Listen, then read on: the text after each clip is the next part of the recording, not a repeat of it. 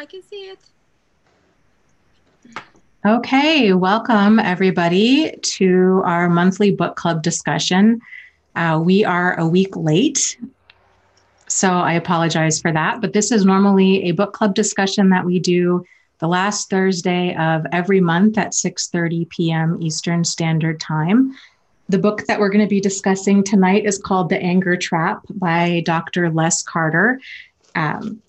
So it's going to be an interesting discussion. We had some mixed feelings about it. And the book that we're going to be discussing next month is called Complex PTSD from Surviving to Thriving by Pete Walker.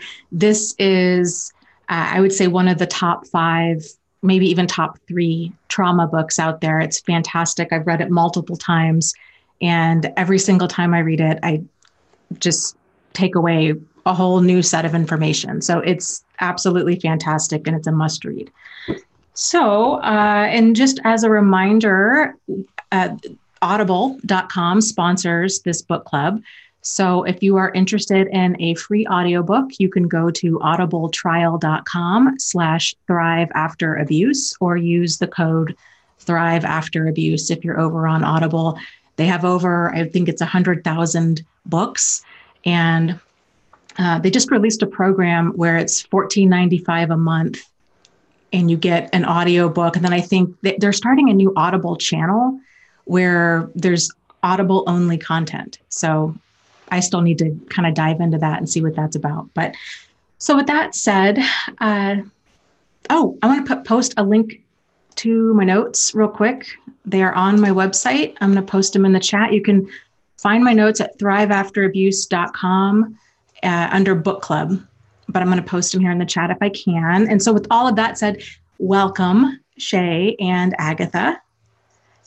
Thank you for being here. And we're waiting for James. He should be here hopefully shortly. Let's see if I can. Okay, yeah, good, the link. Sam asks, who's the author? The author of The Anger Trap is Les Carter, and the author of the Complex PTSD book is Pete Walker. So, okay. I guess, shall we jump into it? What did you guys think and what were some of your takeaways? Go ahead, Agatha. All right. This was my least favorite book so far. Okay, so my very first, I guess, experience of the book is that I kind of feel like this book is it shows a lot what is the problem right now with how people are relating to some of the angry interactions by calling it like almost like a normal relationship dynamic. So my biggest problem was that this book really didn't say anything about how this is abusive. Lots of examples that are really abusive. And even though it serves kind of like few pretty good ways to deal with anger, I felt like it's served in a very dangerous place. Like it doesn't addresses the the abuse, that it's a verbal abuse, it's emotional abuse. It doesn't address that at all. So I almost felt like if you want to eat healthy, you're not going to go to like McDonald's and try to find this one healthy option. Like you want to go somewhere where you have bunch of healthy options to pick from. And I think if you want to learn about anger, this may not be the best book to be honest with you, because you will need to like sort through and be very vigilant to not to guilt trip yourself and or pick up the wrong messages. Yes, and yeah.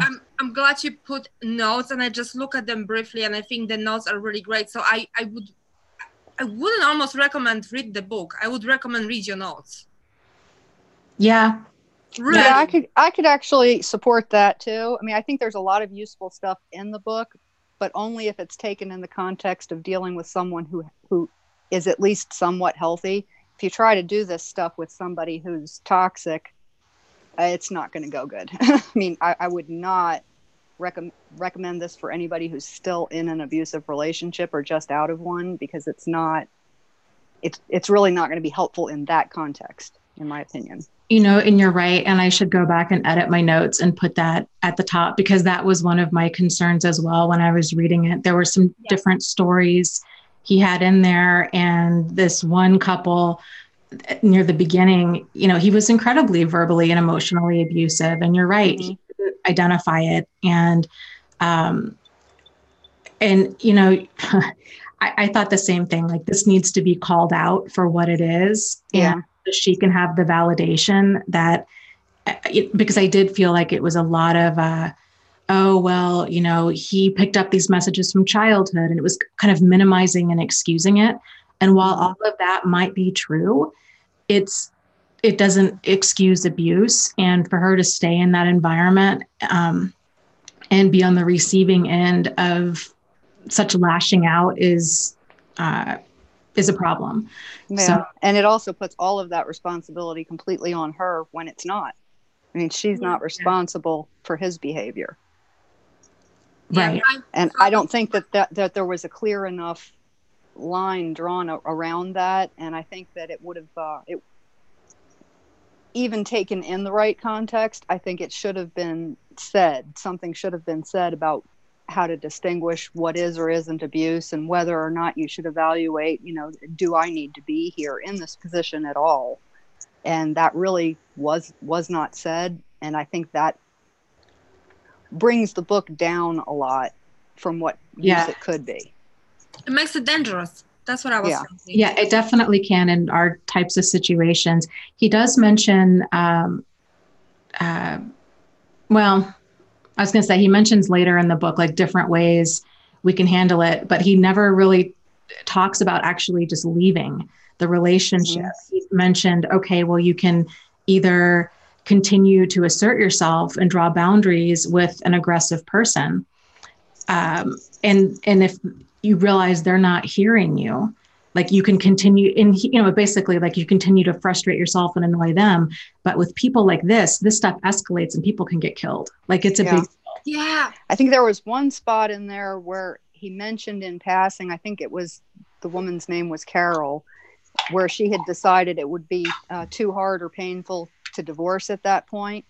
And he didn't really get into the reasons or even discuss having sat with her and evaluated that. What is it that makes you feel that staying is a better choice than whatever would be hard about leaving? And maybe that's worth examining. And just totally blew past that sort of a thing. And I think that's, I mean, if somebody feels like they have to stay in a situation and deal with difficult people for whatever reasons they think that, to do that without being able to evaluate the situation and what really is or isn't dangerous and why. And I mean, that, to me, that's a problem that I had. Yeah. Also, like, I think he was really, he has his own personal stand about certain things. Mm-hmm. And I think about relationships, actually. He sounded like a Christian, but he wasn't like he was calling some of Christian truths in the book, but he was the kind of a guy who would basically do everything just to save a relationship. That's what I thought he was trying to do. And he didn't say it like directly, but in an indirect way, like you could really sense it over there, because everything he basically presented in the context of saving a relationship, or understanding why someone is angry, like giving grace to yourself, humbling yourself. Be more patient when maybe that's the exact opposite of what this particular person needs to do. Yes. And I thought that was so, that was making me crazy, actually. I was reading this book and I was getting triggered by it, because I felt this is the problem with therapists, because you go to the therapist and the therapist will tell you, oh, they may react angry, but it's not personal. They had a horrible childhood, so you just have to be a little bit more understanding. And, so basically some of the things he showed there, how he worked with people, it was almost like helping us becoming more acceptance of someone treating us in an angry way, which is total BS. I'm not going to curse on this channel, but I would curse if I could. And then the other thing, I've had a terrible problem with, it was that he was actually working with, because he explained like not study cases, but like moments from the therapy sessions with clients. He was clearly conscious that some of his clients came to him because they were put on the probation by the employee, and they were aggressive in his anger. And the way he was describing them, it was like, wow, you're describing a freaking psychopath. You're just not calling it by name. You're being very careful because you just kind of want to maybe focus on a behavior, but you're not seeing the whole behavior, the whole picture. Like the guy Gary or something, he was described as, he was explosive here. He had difficult, but he was charming outside. Like he was charming, nice guy, but he was exploding and basically yelling at people and raging at people. And then he works with him like by trying to let him. Sorry, somebody's knocking to my door. Hold on, I'm sorry, I'll be back. Okay. Well, I think, with yes, it bothered me that he wasn't bringing up the different dynamics with abuse, because that is a big, however, I do think the book was written more, I felt it was written more towards people who are trying to understand their anger and not so much partners of people who are angry. Yeah. And that's an important thing to understand if you do read this book, not to take it from the standpoint of trying to save a relationship, but just to understand anger dynamics. It can be, there's a lot of scenarios he describes that helped me understand patterns that I went through in my past, just to make better sense of it, not to go back and fix it, but just to understand how those dynamics, pass through generations, and stuff like that is very helpful. Well, let's talk about that. So Shay, what is one takeaway that you had from the book? Well,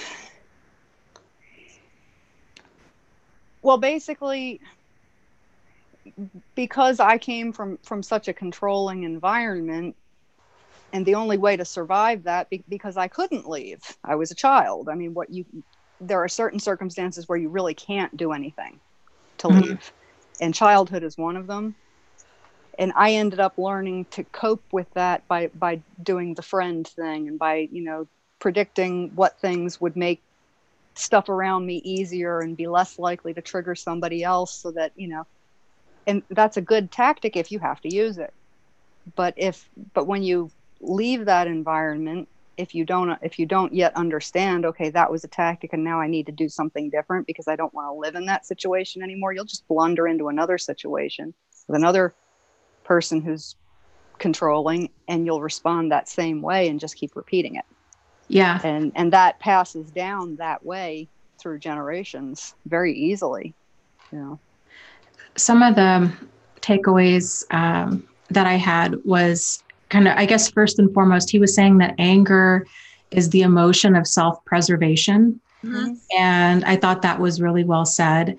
He says, we often lash out when we feel threatened in some way that's either real or perceived, big or small. It stems from a fear of insignificance. And it's also a sign of I wanted to make it clear that it's also a sign of a boundary violation.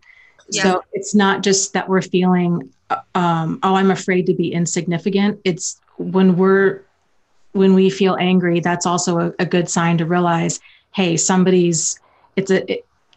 the self-preservation part of that. Hey, somebody's crossing lines with me. I need to now do something. So Agatha was saying before we went live, she's like, anger there's a lot of energy in anger. And that's why, because it's supposed to get us into action. It's the fight or flight emotion that we can move forward and do something. So, So anger itself is not an issue. It's when anger becomes abusive and when we start taking it out on other people.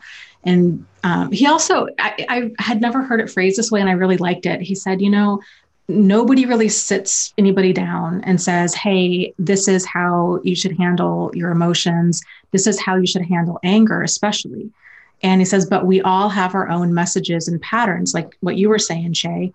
We learn this in our different homes. And he said he compared it to, it's like a regional accent. Nobody sits down and says, okay, this is how you talk if you're from Texas, right? Or this is how you talk when you're from Michigan. It's, you pick it up because you're around it.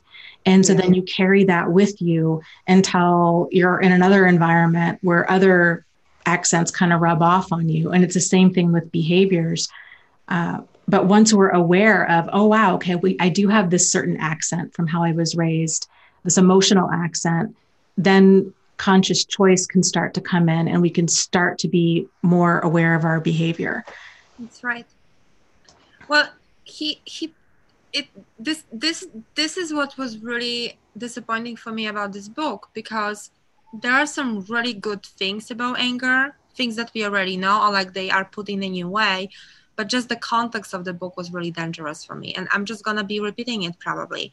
But like one of my favorite things in this book was he kind of said how anger. Oh, hi James. Hi. He kind of said how anger has its purpose, and we should kind of use it, like, and don't let the anger control us after it's fulfilled like its purpose. Something like that. He said a little bit differently, but I love that. I was like, this is perfect. Mm-hmm. I agree. I had never heard that before. I actually put that in my notes because I liked it so much. I was talking, I don't know if it was on a live stream with Angie or we were talking about this the other day, and I had made a comment about how there were certain things certain pain from everything that I went through, where I just got to the point where I'm like, it's enough. Like, I'm ready to just drive on. I'm tired of picking up every single rock and turning it over and examining it and processing all these feelings. Like, I feel like I've processed enough of the big stuff that I'm okay with just closing the door on some of the other things and consciously just moving forward with my life. Mm-hmm. And I really struggled with that. And I think some of the people in the chat struggled with that, with kind of wondering like, well, is this being avoidant? Is this me trying to bypass emotions? And I don't feel like it is. And I agree with you. I don't think it is either. When you feel like you're ready to put the majority of something behind you, if something comes up that re-triggers a little piece of it and you say, okay, well, if and when that happens, I'll deal with it as I go along. That's not avoiding. Yeah. That's choosing to live now and deal with now.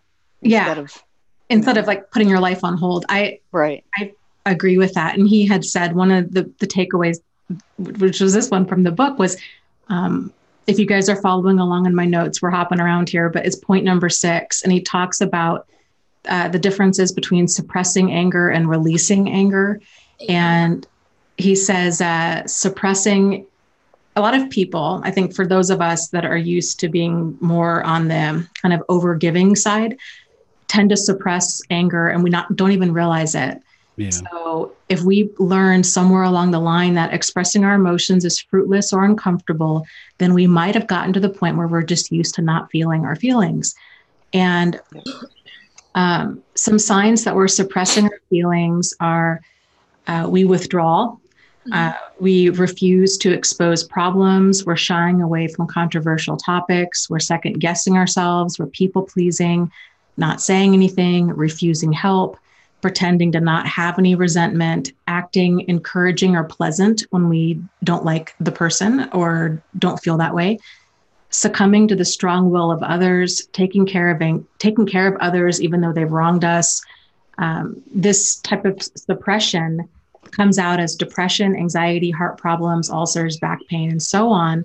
It also comes out as feelings of futility and resentment, that the world is unfriendly and doesn't care about our needs. However, releasing anger isn't being a doormat. It's not the same as suppressing anger. It's the difference is suppressing anger is motivated by fear and a false front, whereas releasing anger is consciously setting it aside so that you can pursue other things. It doesn't mean that you are okay with how you were treated. It doesn't, but he does make the distinction. He says, in order to release anger, we need to know how to be assertive first. So we need to know how to actually be able to acknowledge how we feel and express it. Because if we can't do that part of it, then we are suppressing it. So Yeah. So James, what was the takeaway for you? I was kind of listening on the way home driving. Both hands on the wheel, of course. Good for you. But I agreed with everything y'all said. It was almost like there was a lot of points in the book where I was like, it's obvious that the person that's either in counseling or the partner is a toxic person. And this is like, this stuff is not going to work with them. They don't have the ability to even care to change. They may like act like they're going to change, but it's just not in their, it's not possible for them. It's frustrating. Yeah. Actually, some of this stuff, if you try and do it with somebody who's toxic, they will actively sabotage you in such a way that it can really not go anyplace good at all and cause a lot of problems. So, or you go backward. Yeah. And I think worse. that's something that would have been better if it was pointed out while he was going through this stuff, so that it would be less likely for somebody to take it in that direction. Well, it's like we mentioned earlier, he almost needs to add a chapter of the book of like, toxic people relating to anger. Mm-hmm. I think that would have been very helpful. Just to kind of help out, because otherwise, like we just said, it's going to be problematic. Well, and I think, there's a lot of people, unless you are on the receiving end of these kinds of people, I just don't think, I really feel that a lot of mental health professionals in general and people in the world tend to have this view of, oh, well, these are just these unresolved childhood issues, and like we can work on it and this can be solved. And, these are these different strategies and it takes two to tango and all of this stuff. And it's like, unless you're on the receiving end of, and you really see just how deeply dysfunctional and malicious some of these people can be, it's hard to even fathom it. So I really just wonder if he's ever even experienced that, because I think anybody that has would make sure to couch whatever they're saying in that context. As far as it taking two people to tango, it only takes one person to break intimacy. Yeah, and like things he described, like there was such a very small thing for him. Like he completely did not understand that was financial abuse. The woman who did some shopping, and the man raging because she spent money on diapers or something. She bought more because it was on sale. And I was thinking, like, how controlling. Like he didn't see that as control problem at all. Yeah. Nothing. And he never brings it up in counseling. Like nothing. No, he didn't. Hello. Yeah. Hello, abuse. Yeah, the things that he was telling her to do, I didn't think were helpful in that context. Personally, I mean, I think because he was asking her to keep bending over backwards and be more patient and I mean, it was good that he was encouraging her to develop herself as a kind person, but there are some people that does not really work with. And and that needed to be said. Any personality style that's that controlling and domineering that would rage over diapers it's abuse. And like that, there's no getting through to that, because that's such you can't fix that. Like that's such basic kind of basic understandings of how to be appropriate that's to me, that's just slam dunk kind of deal breaker stuff. And but let's talk about. Was it where it was like the counsel where he was trying to explain like basic concepts of being understanding. Yeah, to an adult. It's like, what? You can't. If somebody doesn't get that, you're not gonna get through to them. If you have to explain human decency to an adult, opt out. That's my wasting your time. Well, and there's a lot to learn. He mentioned something later on in the book about, because one of all of our issues with the book is he doesn't talk about actually having deal breakers and leaving. Yes. And being like, well, you know what? Yeah, you might not have learned these skills and you might have had a bad childhood and all of this stuff really might have gone on, but you know what? This is not reasonable. And I need to get clear with where my line in the sand is. And I wish you well, and I hope you grow, but I'm done. Dana, I Yeah. think he goes farther. I think he actually calls the woman who left problematic situation, like this family gathering. She left early. He kind of treated it like it was overreacting.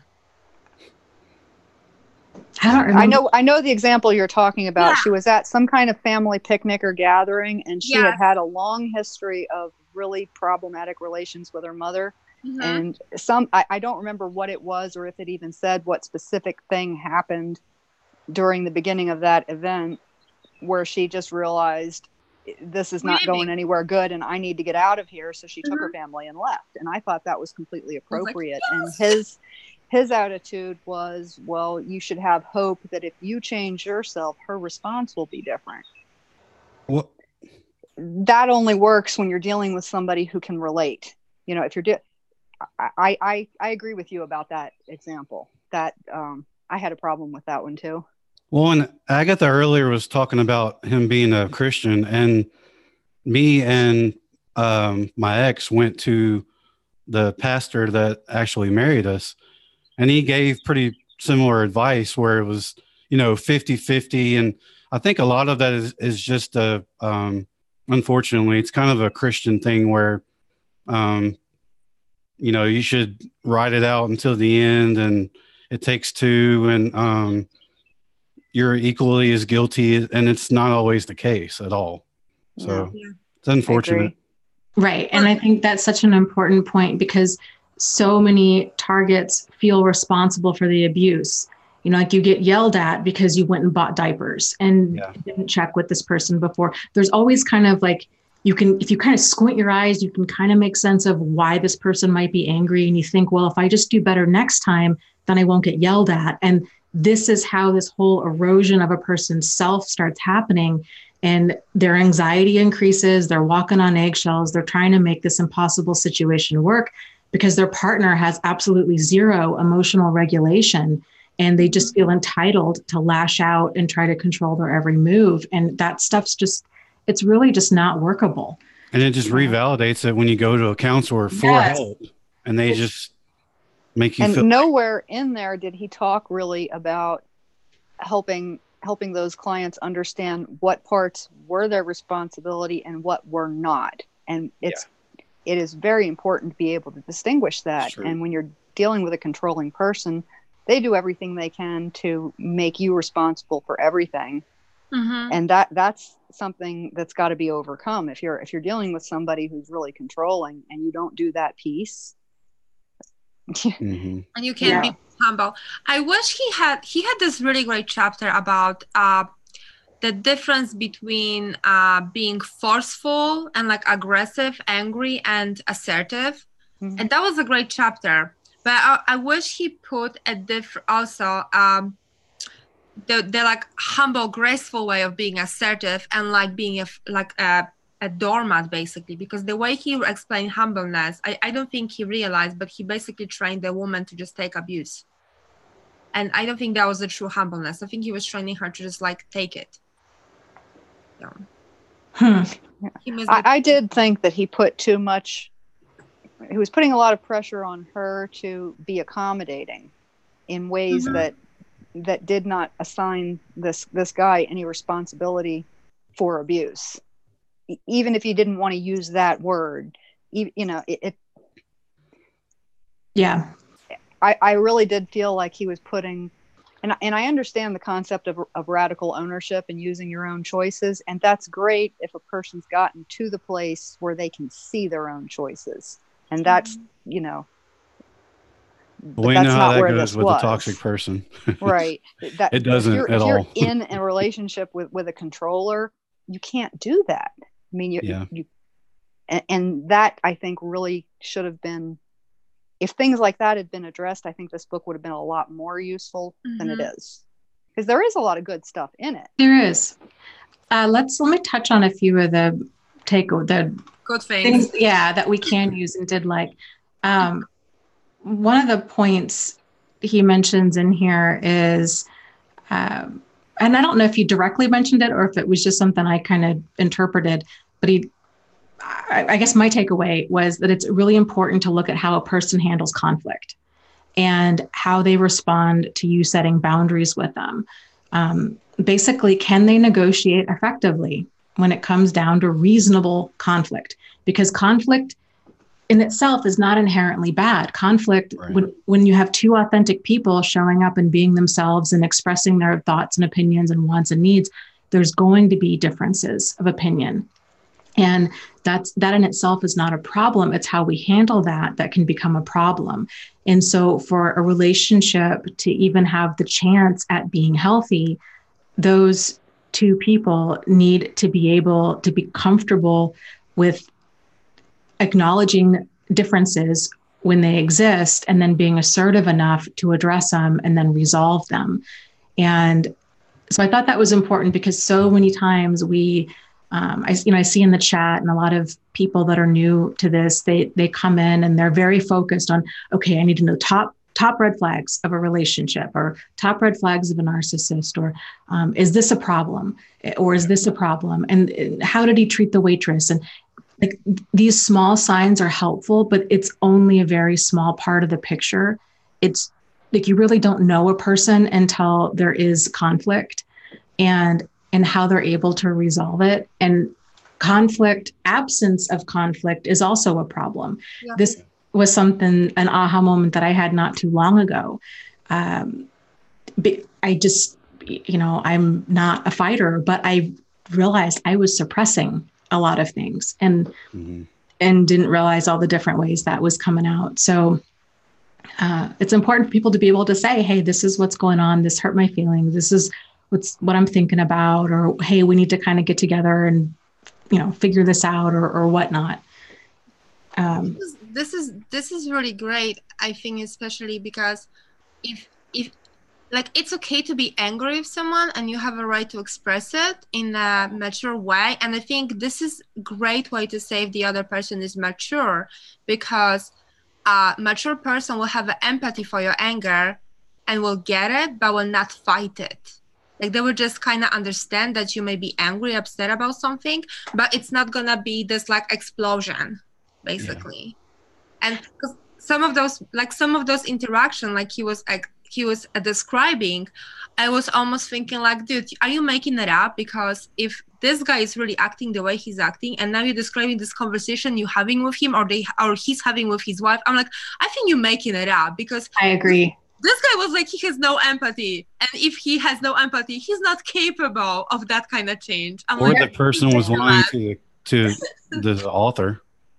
Yeah, which is entirely possible, especially if it was one of the ones mandated for some reason to go to there was this huge disconnect between the level of self-awareness they seemed to have around the therapist and the complete lack of emotional intelligence outside of the office. And I agreed with that too. I was like, either this guy is way fabricating these stories, or they're a combination of, 20 different people and he put it all into one, or these clients. But even still, like, because I've worked with people like this, like patient wise, and I mean, I'm sorry, I'm pretty much I wouldn't stand that nice in his office. Even me, I wouldn't even stand that nice. Like, if I would come there, like really dealing with something angering me, and I have lots of empathy, I don't think we would go from point A to point B in the way he described. I agree. I don't think so. It's realistic. I think that's a good point. Yeah. Very rare. I think he kind of oversold his approach. And he's like one of those guys who claim that they can treat narcissists. Yeah. That's very similar for me. I've got it. I got to run real quick. I'll be right back, but you guys keep talking. I'll be back in like 2 seconds. Okay. That was funny. But yeah. So, I thought about this book on the way home. It would be it'd be kind of dangerous, but it'd be a really good test to see if you can recognize toxic behavior and recognize how somebody can be so just unaware of it, Yeah. I mean, if somebody like I said, that's kind of a dangerous thing. If somebody sat down and went through it in order to make a list of red flags from what these scenarios were presenting, that would be kind of useful. Well, I think one of the biggest thing why this book was really confronting to me is because I know for a fact, if I have read this book like 4 years ago, I would take to heart every lesson he gave there, and I would be this really obedient, nice person to my ex-husband and every other person who abused me, because I would be humbling myself and trying to understand their I did all of that at one time. I did that. I think we all did. Tried all of that, and that's why I'm agreeing with you so much, is that the only useful thing about my having done all that is I proved to myself that it wasn't me, because I tried every single thing there was, you know. And maybe that's something I needed to do so I can understand if somebody does, but I wouldn't especially as a therapist, I wouldn't encourage that. And I would at least try to encourage somebody to look at all their options. And if they were very resistant to something like leaving, even just to look at it as a potential option, that doesn't mean you have to choose it, but just look at it. If somebody can't even do that, that needs to be examined. Well, and that's the tough part, is you can't make somebody else see it. You kind of have to go through it, unfortunately, to get to that place. Mm-hmm. So, and unfortunately, I think a lot of people, because I did have to go through trying all of those things before I finally understood there ain't nothing you can do, honey. There's nothing you can do about this other person. And I had to learn that the hard way. And I think a lot of people do. I think the biggest problem I had with him when he was teaching that lesson of that humbleness, and this is why, he kind of said that every human being comes up to the world with this like natural program in tendency to being egoistic, selfish, and proud. And I was thinking I don't agree with that, because I think we all come with this need to be accepted and with like a feeling that we are worth something. Mm-hmm. But that feeling of being worth, and that that us trying to protect our worth, is being corrupted when our parents don't teach us the proper way of self-care. So then we kind of get a little bit maybe aggressive, or maybe maybe more proud, or like maybe more like forceful, maybe, because we just have so much more to push through. So instead of parents teaching children to self-care, we become this not taught by parents, forceful little creatures that try to keep up the self-worth. And I think that's when it's really, really malignant, like when it continues for a long time, it may become this proud. But I don't think it's like we're born proud and I don't either. And arrogant. I'm like, no, hello, no. No, anybody who spends any time around several different very small children will see very quickly how different their personalities can be. And I agree with you. People are not just automatically born that way. I don't. No. I mean, all humans have this need to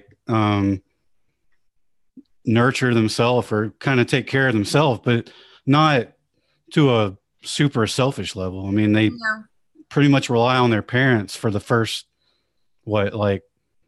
couple, probably more than that, years to survive and get what they need. Yeah, and especially with somebody who there are a lot of people like me who were not allowed to express assertiveness or anger. So that's actually the opposite for me of because I had to learn how to do that. I didn't, I don't know.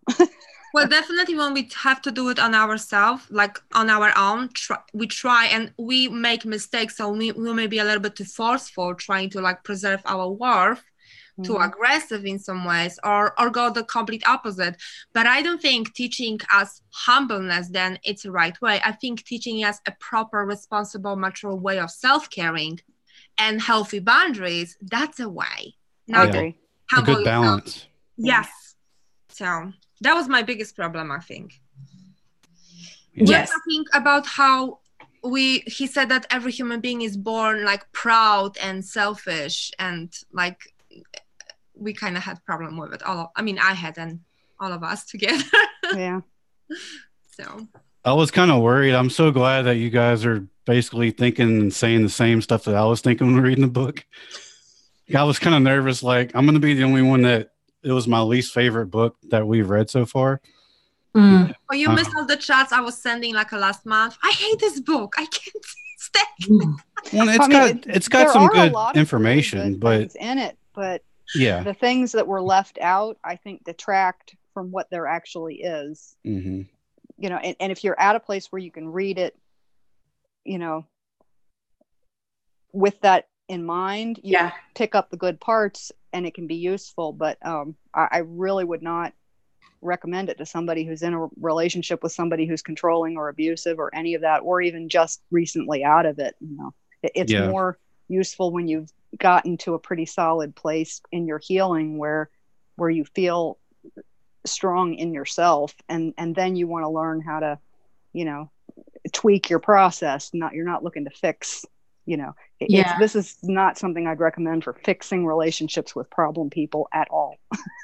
No, I agree. And I agree. I think that's definitely one of my main takeaways is, I think all of our takeaways is, with any of this stuff, with any book, is it's got to be couched within the understanding of healthy boundaries, standards, and deal breakers. And without that, we're just lost. We're just fumbling around, and we're looking to other people to tell us what's a problem. And our lives are not going to work until we're able to turn inward and get in tune enough with ourselves that we know what's a problem for us and where that line is in the sand, regardless of anybody else in the room that might disagree with us. Yep. There's just no shortcut around that. So, knowing when we're being mistreated, knowing how to handle it when it starts happening, because it will happen, but, you know, conflict is going to occur.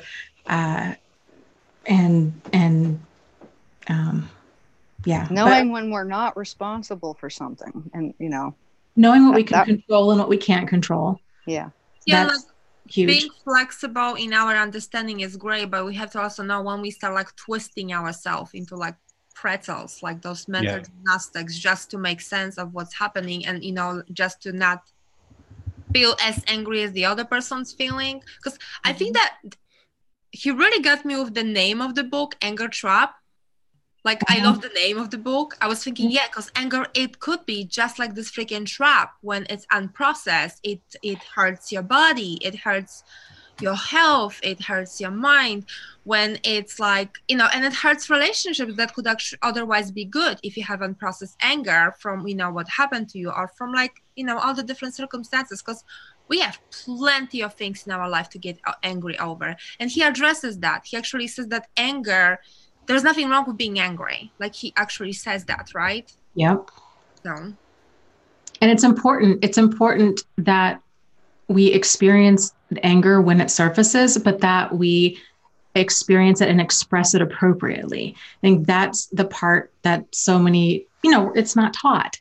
So when we feel angry, because, you know, the differences between passive aggressive and assertive and aggressive communication isn't taught, people are like, well, I feel angry and that's why I did this. And that's definitely the abuser mentality. But the alternative is, yes, you have every right to feel angry and frustrated and hurt. However, you don't have the right to then lash out abusively towards others. That's the line. And if that's how a person's going to handle it, then it's up to us to say, okay, to realize this person, you know, we're not on the same page here with how we handle our emotions and what appropriate adult behavior is. And so then I need to start distancing myself because they don't get it. They have no desire to get it. And that's the challenge too with anger is when we feel angry, we go into fight or flight mode. And this is one of the things that we learned in that book, The Body Keeps the Score. When a person goes into fight or flight mode, the neocortex, the logic and critical thinking part of their brain, goes offline. So they're not thinking, they are completely reactive. And so it's really important that we understand that. So if we're expecting higher level for other people and for ourselves, when a person's angry, these higher level emotions that are found in that prefrontal cortex, empathy, a sense of connection, bonding, the ability to think clearly and rationally and logically, those are not there. They are offline. And because when we're angry, we're in fight or flight. We have different chemical responses going through us, we don't have the bonding chemicals of, oxytocin and dopamine. They're not, all of that stuff's not present when it's cortisol, it's adrenaline, it's just a different system flood that's happening. And so here's the thing too, with a lot of us, when we handle things in ways that we get upset about, we're like, wow, I can't believe I did that. I should know better. I should know that I can't have certain conversations with my dad or my spouse or whatever. And I fell for it again. And we get so upset at ourselves, or we do something. And I talk about this a little bit in my latest book, but like, when we do things that don't make sense to us, that's why. This is why people go rushing back into a burning house to save a photo album. This is why they jump in a raging river to say, their wallet falls into the river and they jump in to get it. They're not thinking clearly. And so it's important that we have compassion for ourselves when we don't handle things that in a way that we wish we would. But it's also important that we understand that when somebody else is full of rage, especially if you're talking about somebody who's under the influence, trying to be reasonable and rational is only going to add fuel to the fire. Well, not only that, but when you're dealing with somebody who's very controlling and they are manipulating you, they will trigger that response in you on purpose, because then you can't make a reasonable argument. You can't think your way clearly through it. It puts you at a complete disadvantage. And I think that's something that's really not discussed enough. Yes. And then you get blamed. Right. And you can't, and even trying to remember the conversation, when we find ourselves going back over a conversation, what happened? How did this get to this point? Part of the reason we find ourselves in that fog is we were placed in that fog by being made to disengage our reasoning abilities by somebody who is out to control us. And that's a sucky thing to have to realize, but it's powerful. But one of the things he talks about, is once we're aware of this, then we can start to practice it. And this is one of the ways, because poker players also deal with that. It's other players it's a strategy called getting somebody on tilt. If anybody else is out there that plays poker, and what they'll intentionally do is they'll just needle that person and they'll just make comments. And the whole goal is to get that person emotionally reactive, where they start betting in very erratic ways and start making poor decisions. And so poker players anticipate this and try different strategies that they might have put headphones in so they don't even have to hear it, or they start practicing under pressure. And it's the same thing too with first responders. So when you have firefighters, EMTs, when you're under pressure like that, because we're not thinking, we're completely reactive. It's drill after drill after drill after drill after drill on how to have these interactions so we can override that reactive part of us. But it takes so much practice. And this is what we do when we start talking about developing a safety plan and anticipating, okay, this is what I know I'm going to walk into. What are some things I can say? How can I get up and leave the room? How can I handle this? It's doing these mental drills, and then it helps to do it under pressure. Yeah. So having somebody intentionally try to throw you off, it's just sharpening your skill set when you have to deal with somebody that's like that. That's a good point. It's fascinating when you realize the power of our brain and what's going on, like what parts are online and offline, and how we can override that and become more conscious on a more regular basis. And we also need to know the limitation of our brain. That's what I'm more aware of. But we need to remember that, emotions, when they are strong, they can really take us offline. So I guess here is what I think it's very important for survivors, for us. And I think that would be such a great different kind of book about anger. It would be about that anger trap that we as survivors deal with, that unexpressed anger and that anger of reacting to abuse, right? Yeah. Because that's that's what we struggle with, like, trying to have a conversation. Like, let's say you co-parenting, and and the guy or the mom or the dad of your child is that person that abused you, and you have to interact with them. What do you do with that anger, right? Mm-hmm. Like, how do you assert yourself and keep up your boundaries and keep yourself protected? And also, like, how do you not let that anger just stay inside of you and don't be expressed in any way? Because you have to watch out what you're saying. You cannot express this anger when your child is around. Like, you have to be really, really creative with healthy and mature ways of expressing your anger. And I wish this book was more addressing those kind of moments, because for me, understanding why someone is angry wasn't like, that's what would put me back into being in abusive relationships.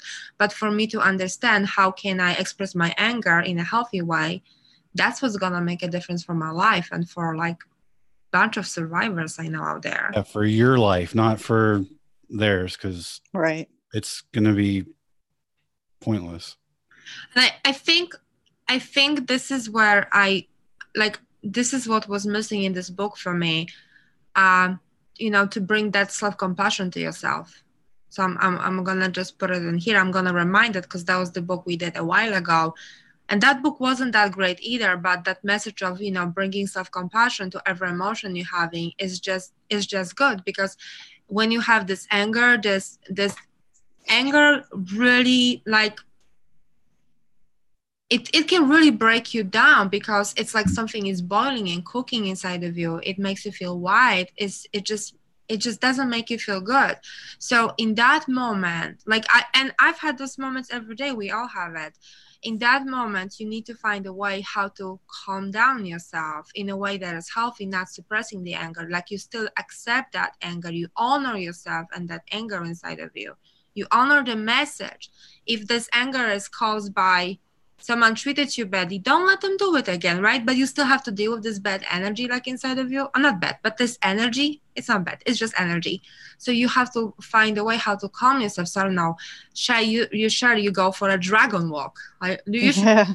That was awesome. Yeah, that's my go-to thing before I try and make a decision or do anything else. I go on a very, very aggressive walk to just release that energy, and then I'm in a state where I feel able to turn my reasoning back on and say, okay, well, what are my choices? What can I do for myself to make my situation better? And I don't know if it was in The Body Keeps the Score or something else I was reading, but there was a study done about PTSD, survivors of 9/11 and survivors of Hurricane Katrina. And they found that there were far more people that had come forward with PTSD from Hurricane Katrina than 9/11, which is fascinating, because the death toll for 9/11,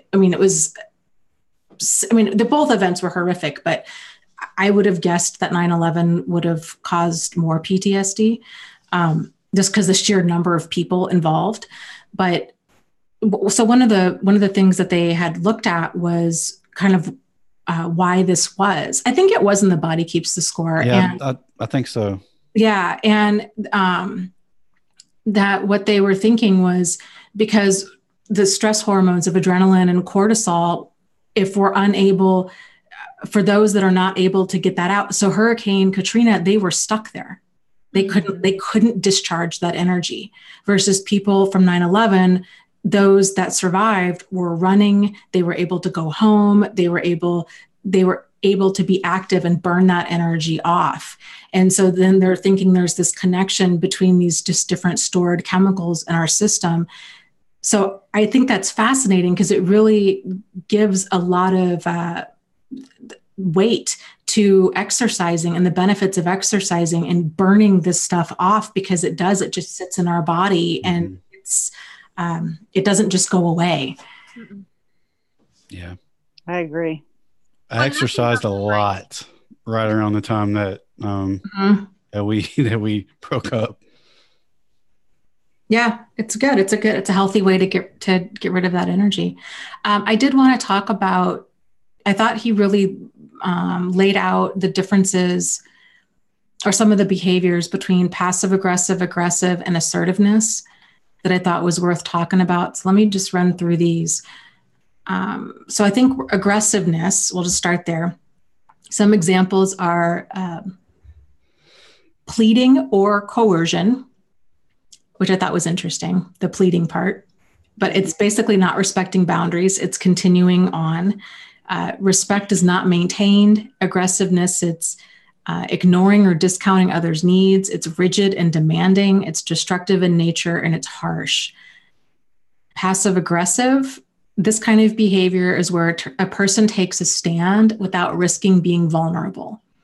So some ways that a person can be passive aggressive is being silent when the other person wants to hear from you, making lame excuses to avoid activities, procrastination and being chronically forgetful, saying yes when you don't intend to follow through, doing tasks on your own time, even if it disrupts others, talking about people behind their back, saying whatever the person wants to hear and then doing whatever you feel like, being evasive, putting off responsibility and choosing playful or lazy options instead, repeatedly using I don't know to explain choices.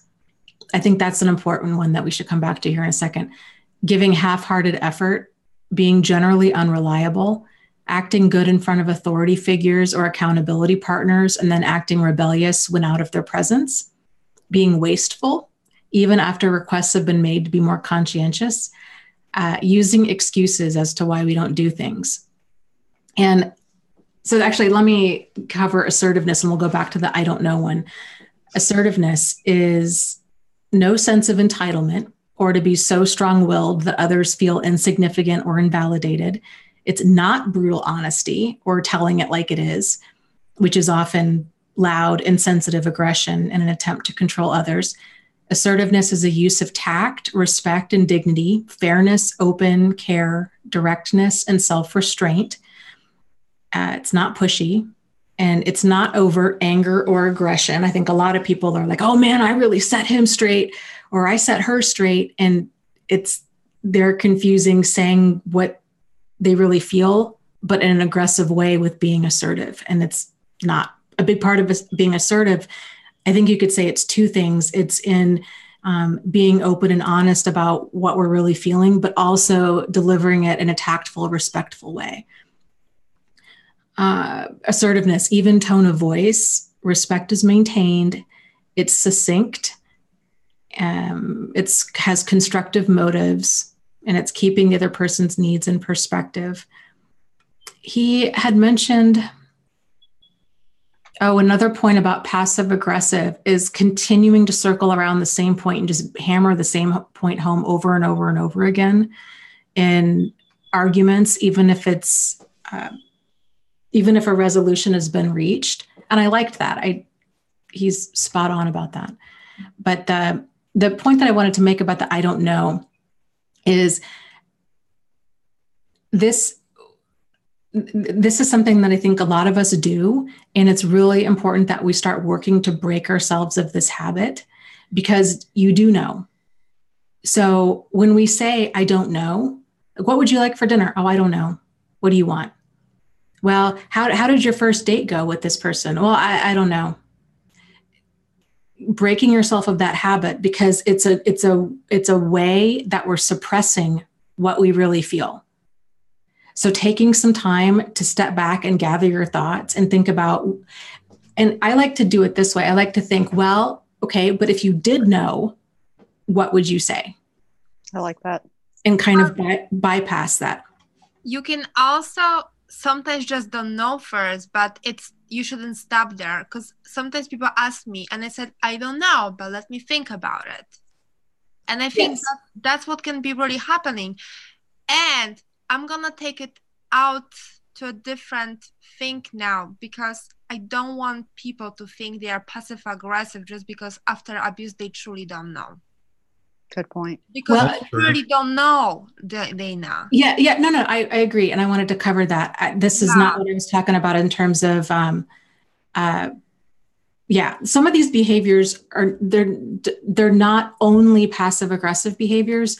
They can exist, just sort of like being unreliable. Like that's not necessarily passive aggressive. The person could have a lot going on. They could be terrible with time management. Talking about myself here, like It can be there's unhealthy. Yeah, yeah. I mean, there's I wish the author had mentioned that or said that. That's the problem of this book. It's important that we realize there's a lot of overlap between these things. It doesn't only mean that. So, but I don't know. I think what we can say when a person says, I don't know, is that tends to be this knee-jerk reaction when we're trying to suppress what we really feel. Mm-hmm. So I wouldn't worry about it being passive aggressive. I'd be more concerned about that you're actually suppressing your kind of inner wisdom. Yeah, your truth. Thank you, James. That's well said. Yeah, like that's the bigger takeaway with that. So catching yourself, and you could even, if you have some emotionally safe people in your life, to mention that to them as well and try to catch each other doing it. So I do it a lot. I still do too. And I know I'm trying to break myself of it, but it's such a default thing for so many of us that are used to putting ourselves on the back burner. But the result of that is that we really don't know. I think I'd mentioned this before. There are these certain little moments in my life where I'm like, oh my gosh, how do I not know these things? Like the security questions for banks. They're like, well, what is your favorite color? What is your favorite ice cream? There all of these preferences. And I'm like, I don't know.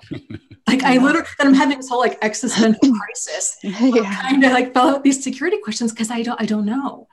Yeah, I totally relate to that. I went through a period where I realized, holy crap, I don't know what I like about anything. So I made myself start just making small decisions and experimenting so that I could just practice choosing little things when I used to kind of more fall back on that exact thing of, well, I really don't know what I prefer right now. Instead of stopping there, now I'll sit and think, well, what are my options? What could I try? I don't have to know what my favorite thing would be. I can just say what's out there and what do I think I feel like doing right now out of those choices, and take the pressure off myself that way. Because it was, when you come out of identity erosion, it takes a lot to rebuild all of that. And it's totally normal to go through a period of where those choices feel like climbing Mount Everest. And it takes time to sort of gradually rebuild yourself that way. And that's not what any of us are talking about with this. That's not passive aggression. That's just trying to figure out who you are now after that erosion, because it is a big deal. It is a big deal. And I think, like we were just talking about before, with these different parts of our brain that are on and offline after trauma, a significant part of why PTSD is so challenging is the brain fog. And it's because that prefrontal cortex is largely, at a minimum, it's diminished. So it's just not as online. So if we can, during this time, especially I would say during the first 3 to 6 months of anything that's really anxiety inducing, leaving an abusive relationship, getting a divorce, any type of major situation like that, to postpone any type of big decision that we really need to think through because we're just not thinking clearly. So trying to get to know yourself during this time can be added anxiety. So it might help I think it's important, it's first and foremost, we've got to get that part of our brain back online. Yeah. And getting grounded back on our body, the different guided meditations, kind of mind body practices can really help with those feelings of disassociation. And then once we're able to get that part of our brain back online, then starting to really ask ourselves, okay, well, yes, what do I like, this or do I like that? And realize this is not set in stone. Your toes aren't going to be held to the fire if you change your mind. This is just in this moment, what is your preference? Yeah.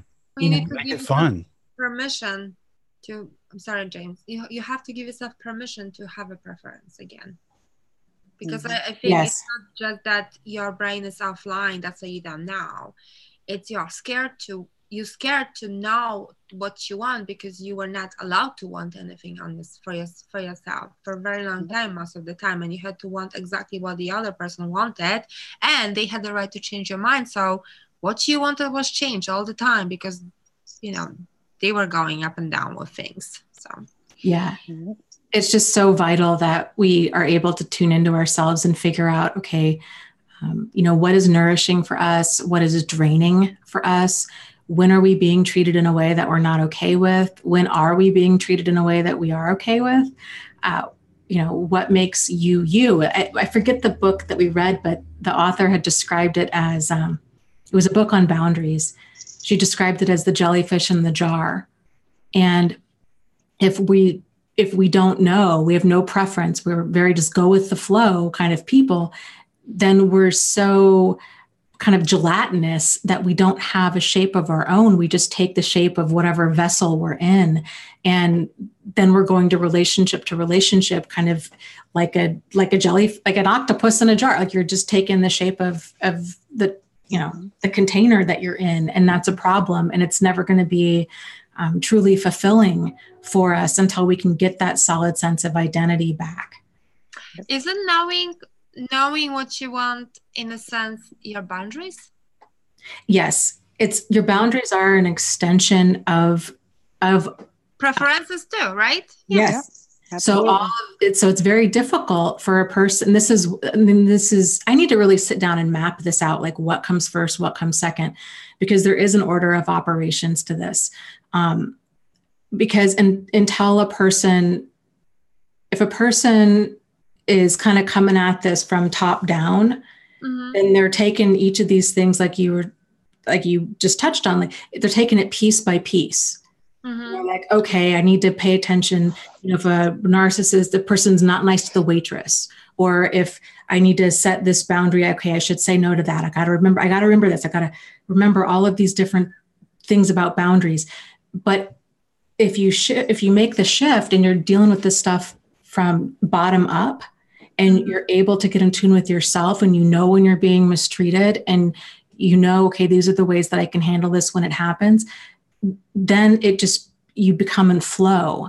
You're in flow, and you don't have to worry about trying to figure out if another person's a narcissist, or if something's a problem, and we're not seeking validation from without, because we have that core sense of ourself that's restored, and we know, like, I'm not okay with this. I am okay with it. It becomes second nature. Then it's not where you have to have this checklist memorized where you have to constantly evaluate everything against this list of things in your mind so that you don't get into this kind of trouble. Instead of that, you can just go with how things feel, and understanding yourself in the moment, and understanding which direction you need to move in. And it's so much easier. Yeah, because that would be a long checklist. Right? But that's what a lot of people do when they're, and I think it's just a stage in learning. And kind of reconnecting with yourself, because again, this stuff's not taught, so people are putting the pieces together in the best way that they know how. And really getting in tune with yourself, realizing that your boundaries are a reflection of your standards, and your boundaries are the bodyguards of your standards, and your standards are synonymous with your self-worth and your self-esteem. And so and here's the thing is, we all already have some of this stuff in place. Like there's certain standards that you have for how much we weigh, how we look, what kind of car we drive, and I'm not saying it's bad or good. I drive a really old Volkswagen. But there's standards that these are kind of these subconscious things that we have with how tidy or messy we are, with what across the board. And so it can help to kind of think about where your standards are for all of these things, especially with relationships, with what kind of friends that you have, and what kind of sense of humor you have, and what kind of movies you like to watch. And I think we also need to be aware, or we could be aware, that we need to have some boundaries about our anger, and also like in all the different ways, like what kind of anger is off limit for us, like we don't even approach those kind of situations. Like, and then, like how we could, like, I don't know what I'm exactly saying here, but I think boundaries are really important if it comes to dealing with anger and not, ending up in that trap of either unexpressed anger or the anger that can hurt you, from the other person. And in that way, I would say that, you remember the Maslow pyramid, all the needs, the hierarchy of the needs? I kind of feel like the boundaries maybe are a little bit similar, because first you need to have that safety, and that for some reason, when you were saying like what comes first, I was thinking my safety and anger could be something that help you really create a good set of boundaries. And help you move towards safety for yourself and understand that that's what you're doing. And yes, I know for me that I was very late to learn that. Yeah. But the challenge with this is, anger is good in that it helps us to remain self-protective. However, and this is a big lesson I think a lot of us have learned the hard way, is we've got to really rein in that standard and realize, okay, here are some of the more mild forms of anger as they surface. Yeah. And it's, irritation, frustration, resentment, when we're starting to gossip about another person, when we're needing to call somebody and vent, these kinds of things. These are all signs that a boundary has been violated. These are all the early warning stages of serious anger. And again, because this stuff's not taught, what a lot of people do is they kind of give another person the benefit of the doubt. They want to be polite. They gloss over red flags. They do all these things. And then this stuff builds and builds and builds and builds. And then yes, boom. And then they either like, you know what, I'm done. I want a divorce, or I'm done. I'm out of this job. And they just explode and they leave. And it doesn't have to be our point at which we start handling this situation needs to happen significantly sooner than until we can barely hang on. I almost feel like we as survivors of all that abuse, we unfortunately we already went through that moment when there was just lots of anger in us, right? Mm-hmm. I think most of us. So unfortunately we kind of backtracking it. Like first we had to learn this like unresolved really huge anger inside of us, which I think almost like propel us to leave the abuser most of the time. Yes. Or like not go back, right? But then, during our healing, we are learning, like we set those really strong, rigid boundaries first, right? But then we're learning how to be more flexible with things and like to see the anger early, like to, to already pick up on light violation, like frustration is already a message to us. We don't wait to that, huge anger, but we like backtracking it. Well, the more you learn about yourself and why you respond to things a certain way and what you can do about that, and you get more of a sense of understanding yourself and being able to trust yourself to guide yourself through these things, and it does develop. It really does. It might for not me seem at first like it wasn't a boundary. It was more of like a brick wall with like different layers. Yeah. Nobody getting through it. Yeah. And then you learn that you got to start building windows and, adjusting things a little bit, like you just said. But I think this is natural and normal, right? Like if a person, I think just instinctually, when we realize, oh my gosh, I'm in danger and I don't know how to protect myself, we're going to just default and try to protect ourselves in the best way we know how, which is that avoidance and building up those high walls of, because we can't tell who's going to hurt us because we don't have this understanding of all of the stuff that we talk about every week. And so once we get a more complete toolkit of, okay, now I know how to keep myself safe. I don't have to stress about trying to be able to discern whether or not this person's a narcissist or a sociopath. It doesn't even have to be that extreme. I just have to figure out when I'm being treated in a way that I'm not okay with and how I can go about addressing that. And that's it. Like, I'm thinking moderation, like just comes to me, like it's been, by PM Melody, and that this is really important message for us survivors. Like any kind of reaction we have, or like situation we have, we want to really react with moderation to what's happening. So find that middle way. I think that was a big takeaway. When with Pia Melody's book, I had never thought about, I just love her. I had never thought about the importance of kind of emotional maturity being synonymous with moderation, and being able to express ourselves in a more kind of moderate, balanced way. That is something that has really stuck with me and is something that I'm much more aware of in my own behavior. Even though I would consider myself to be a pretty moderate person, there's definitely times, I mean, I just like look back that I have lashed out, and I just have confused being aggressive with being assertive.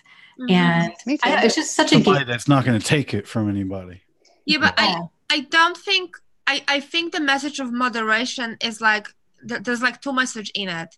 Most of the time you want to be in that middle stage. And I like how she uses the lights, like, you know, too many lights in the house or too little lights. And she figured out finally, like, I don't know, 7 lights in the house is a moderate, like this is good enough. But, you know, once in a while, there'll be a moment when you have to put all the lights on. Sometimes the situation calls you to react in an extreme way. But if you are a usually moderate person, you will be able to discern when is that time. And that's a very good point. You will also know where to totally keep cool. And also it's because you are just moderate and mature person. You know, no reaction at all is the best way. So.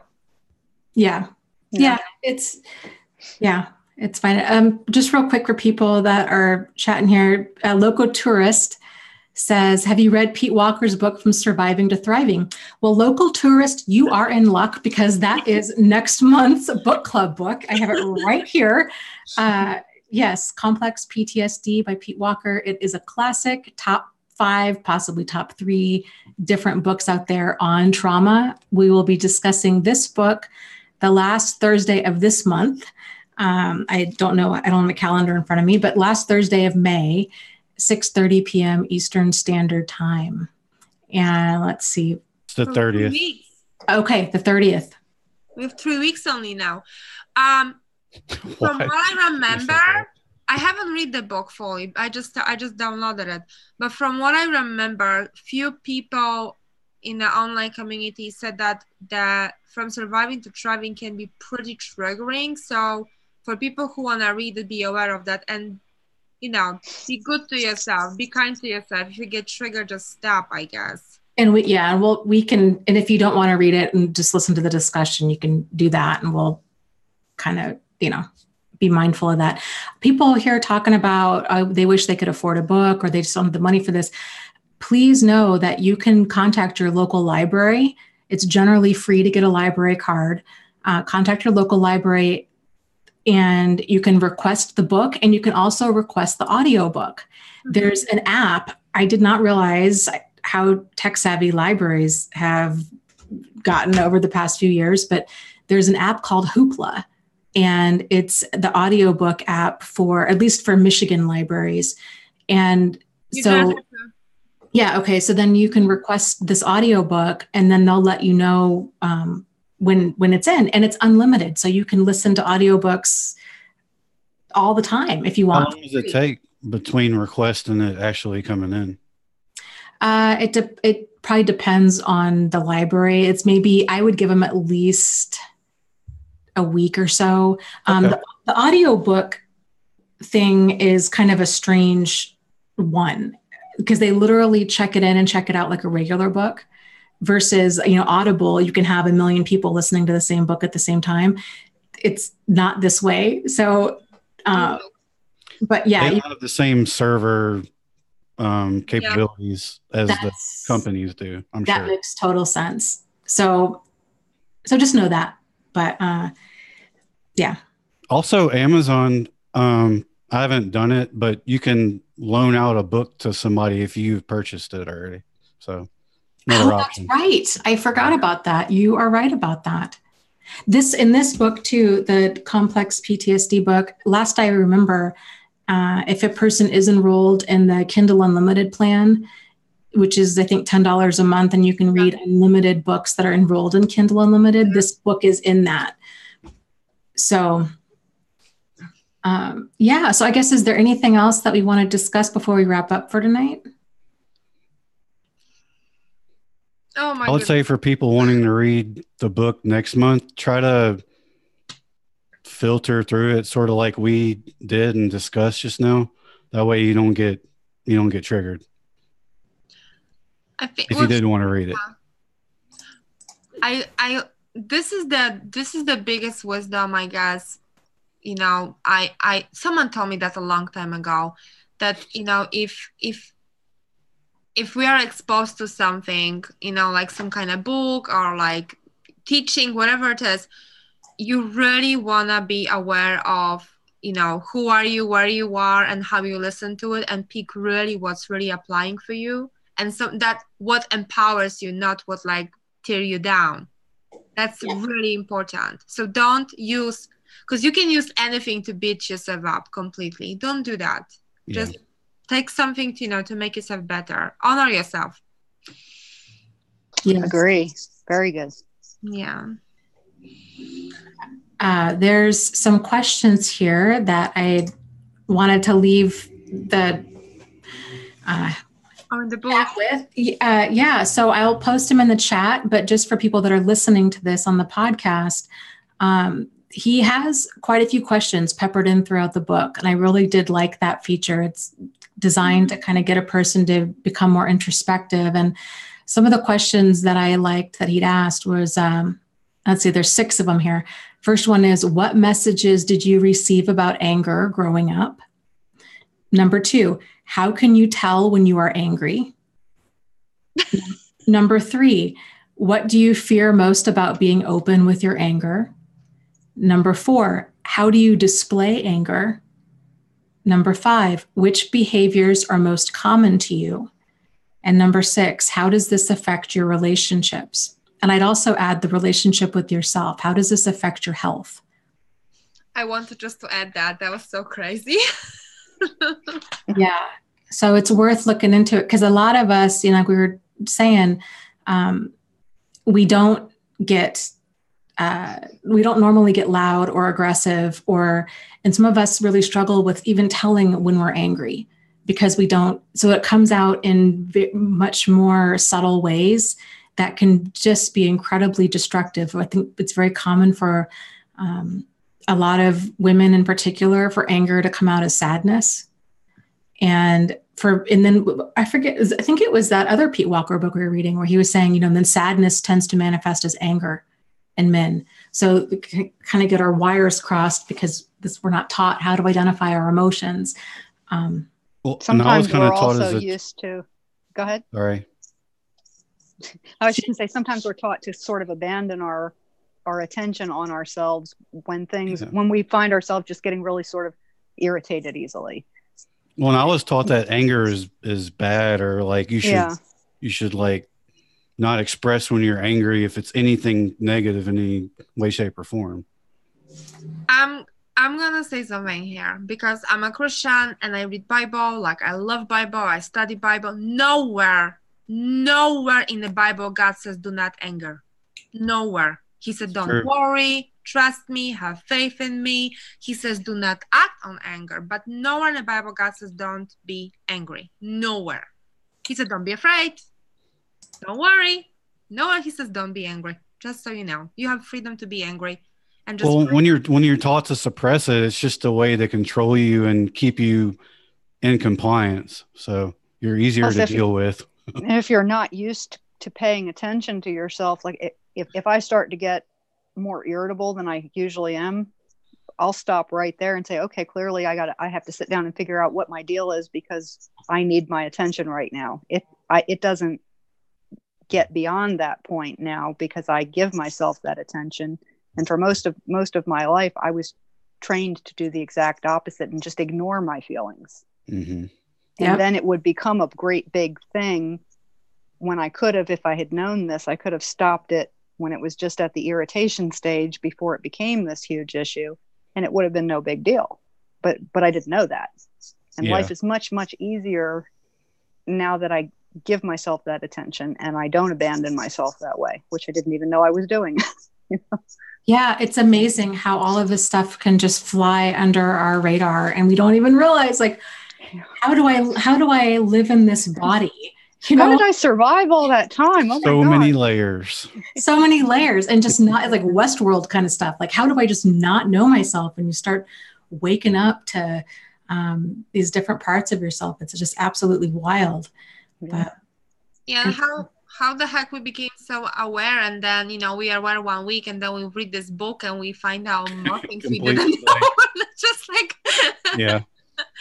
basically, there's no limits to who we are, I guess. I mean, God is our limit. That's what I would say.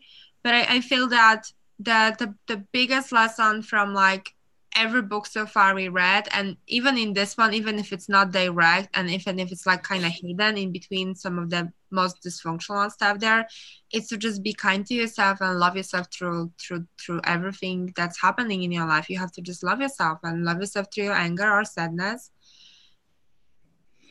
yep. You have to give yourself some compassion. Definitely. Yeah. Yeah, and I wish he stated it more obviously in this book, but we're helping him over here. Yes, we are. Yeah. We're Okay, not tearing guys. down, we're adding to. That's right. That's right. So if you guys are just, I guess just as a reminder, the book we were discussing was The Anger Trap by Dr. Les Carter. And the book that we're going to be discussing at the end of May 30th at 6:30 p.m. Eastern Standard Time, which is Thursday, is the book Complex PTSD from Surviving to Thriving by Pete Walker. So I hope you guys can make it. I will be, I'm back in the swing of posting my notes on my website. So yes, we'll do that. So thank you guys. Thank you, Agatha and Shay and James, for joining me. It was a great discussion. As Thanks always, for having me. yeah, thanks for everybody in the chat. And we'll see you guys next book club. Okay. Lots of love, everybody. Lots of love. Okay. Good night. Bye.